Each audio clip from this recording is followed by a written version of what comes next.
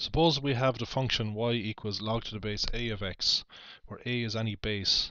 You saw in the last video that if a is equal to e, then dy dx is 1 over x.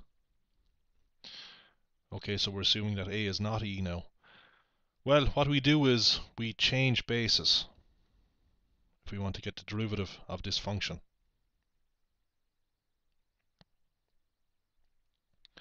So how do we change this to base e?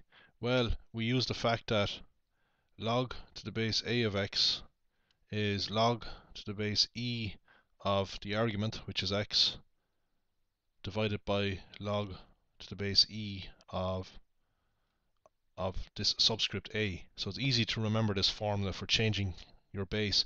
So this e is the new base. This could be any number actually, but I'm changing to base e so that we can use the result of the previous video for the derivative of ln of x, or log to the base e of x.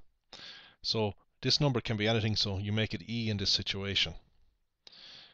So we can now write log to the base a of x as 1 over log to the base e of a, or ln of a, times log to the base e of x, which is just ln of x. So you could write it like that. Now 1 over ln of a is just a number, because a is just a number.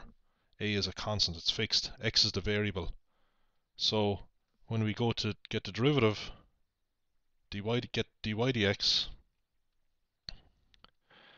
well, this constant is multiplied by ln of x, so we just leave it to one side. So we have 1 over ln of a multiplied by the derivative of ln of x, which, as I've explained already, is 1 over x. So we can write our answer, if you like, as 1 over ln a times x.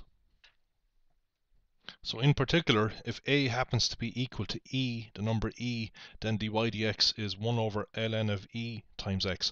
But ln of e is log to the base e of e, which is just 1. So we get 1 over x as expected, as we saw in the previous video when a is e.